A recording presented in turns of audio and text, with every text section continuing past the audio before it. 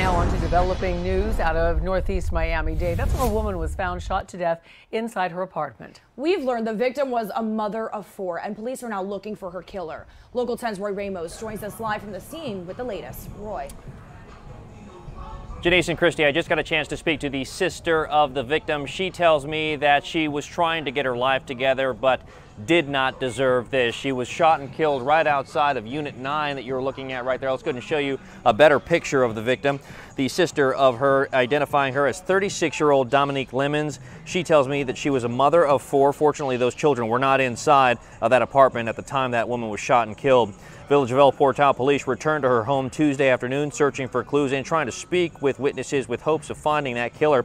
Police said it was just after 9 Monday night. Officers responded to shots fired and found a woman shot right outside of the apartment near Northeast 83rd Street and 5th Avenue.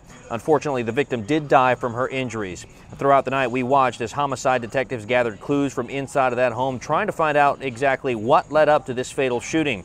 As the victim's body was removed from the home and taken by the medical examiner, it is now police searching for who shot and killed her. Again, I spoke to the sister. Take a listen to what she told me. Supposed to be going to the store when I came home. And when you got home, what did you see? Her laying on the ground. I tried to hold up to keep the blood from her bleeding.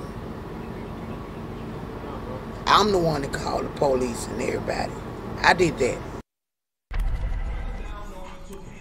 And as we come back out live from that unit right there, I can tell you that nearby neighbors have been dropping off flowers outside of that home. Meanwhile, it's detectives that did return here a short time ago. They've been handing out this flyer, going door to door with hopes someone knows something. If you have any information that could help them, you are urged to give Miami-Dade Crime Stoppers a call. That number, 305-471-TIPS.